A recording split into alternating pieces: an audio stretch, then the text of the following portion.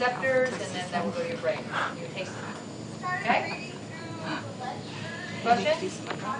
So these fungiform papillae, they have taste buds, and that's their function for taste. You can see the taste buds right here.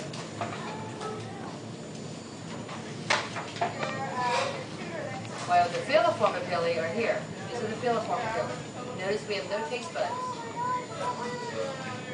Okay? Right? Any questions? Are the filiform ones like on the edge of the tongue more, or is that just like the top layer? Well, they're kind of like on the edge of the tongue. Well, on the cat, well actually they're pretty much towards the anterior part of the tongue. Okay. Now let's go to salivary glands.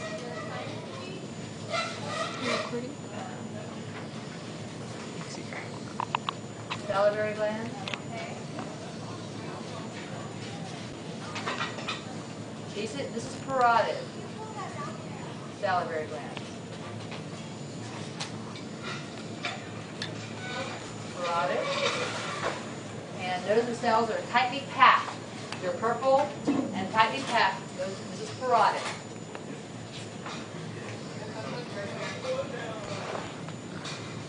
Then we're going to see this is submandibular. It's also purple, but notice that we don't see the individual cells per se. They look more like tubes. You can see the white lumen in the middle of the tube. So like for instance, this one right here. It's sort of like shaped like a tube. There's your lumen in the middle, okay? Submandibular.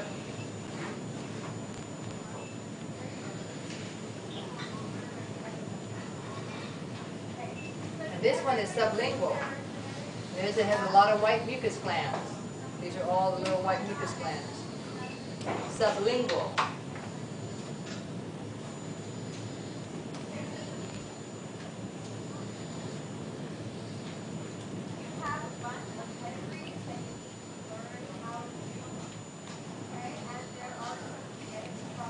All right, so let's go back.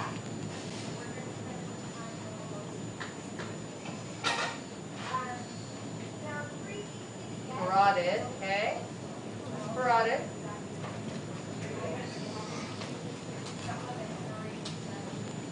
Submandibular.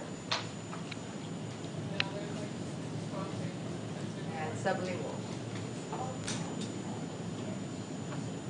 Okay? Questions?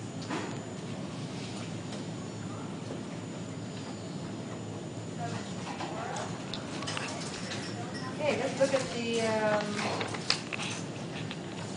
small intestine.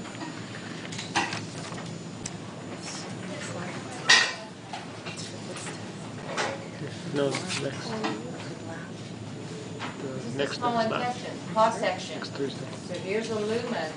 This is the lumen where their food's going to be. These are all the villi. For this time, it's only the 19 ones. I gave up on waiting. You're recording anyway. Let's see. Okay, and these are the layers. Here's your tunica serosa, tunica muscularis, tunica submucosa, tunica mucosa layer.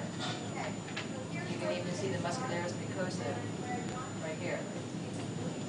So, tunica serosa, tunica muscularis, tunica submucosa, tunica mucosa layer. These are your villi, we said. Your crypts of Leverkuhn down in here. And these are Brunner's glands. And today in lecture we talked about the Brunner's glands. They're only found in the duodenum, the duodenum. And that's where they are here. These are the Brunner's glands. The villi are made of, or are composed of simple columnar. That you see right here, simple columnar. Again, simple columnar, right along here. Right along here, simple columnar. Okay? Then let's go to the jejunum. And the jejunum, within the villi, we're going to see the mucus glands. And these are all the mucus glands. They look like the balls are the mucus glands before the jejunum.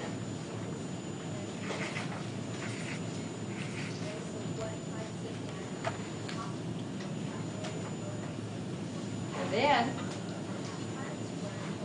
we're going to go to the ileum. And the ileum is characterized by Peyer's patches. These are Peyer's patches. How grainy the tissue looks. Lymphatic tissue looks very, very grainy. This is Peyer's patches in the ileum.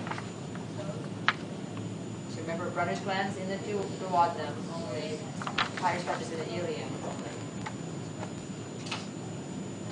More or less. They kind of grade into one another, but that's usually where you find most of them. Any questions on the small intestine?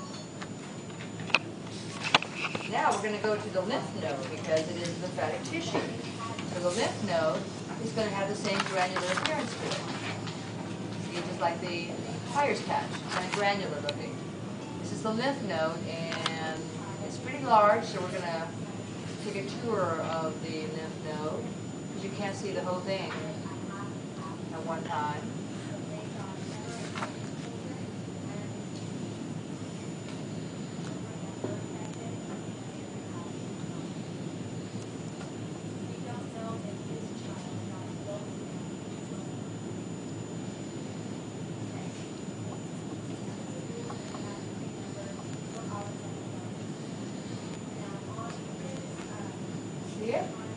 Okay, so now this is the capsule of the lymph node. Here's a trabeculae subdividing the lymph node. This layer is called the cortex. Here's another trabeculae right there. This is the cortex layer. And this round thing is a follicle.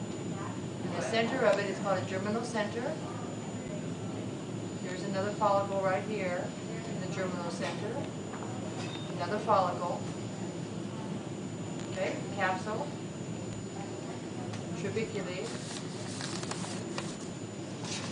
And then we're going to come over here to the hilus. Right here. This is the hilus.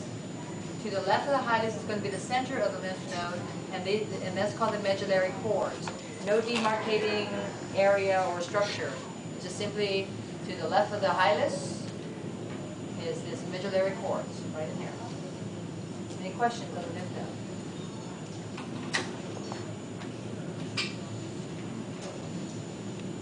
Let's go to the trachea and esophagus.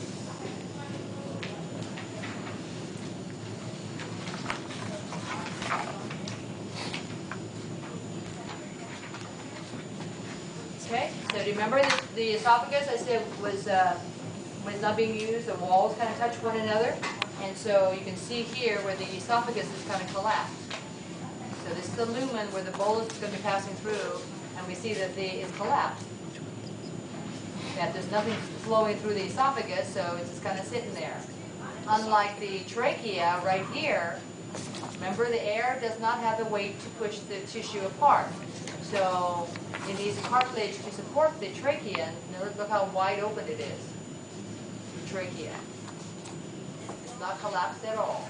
All this is a lumen where the air is going to be coming in. So look at here at the esophagus, we see that it is collapsed. Okay? What tissue makes up the esophagus? What is it? Stratified squamous. Stratified squamous. Very good. That's what you see here.